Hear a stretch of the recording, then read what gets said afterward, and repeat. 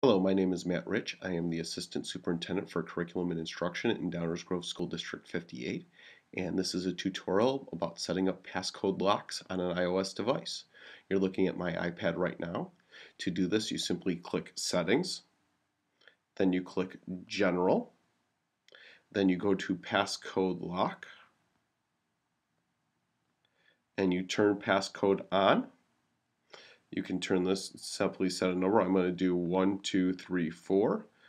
And then you have to enter it again, 1, 2, 3, 4. We highly recommend that you don't use passcodes such as 1, 2, 3, 4 or 0, 0, 0, 0, and you actually have a more individual and unique passcode. And right now we have the required passcode. You can change this from immediately to 1 minute, 5 minutes, 15 minutes, 1 hour, or 4 hours. So you can choose how long you want it to sit. Also, you can have a simple passcode, which is a 4-digit number. Or, and we'll have to put this again, remember my passcode is 1, 2, 3, 4. You can put in text if you've turned off the simple passcode, and you can do, my passcode could be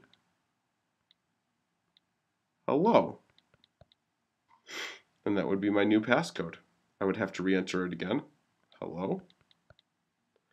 And you can use alpha-numeric pieces if you'd like. To turn passcode off, once it's activated, you need to know the passcode. Of course, my passcode is hello. And by entering it, I can turn off the passcode lock once again.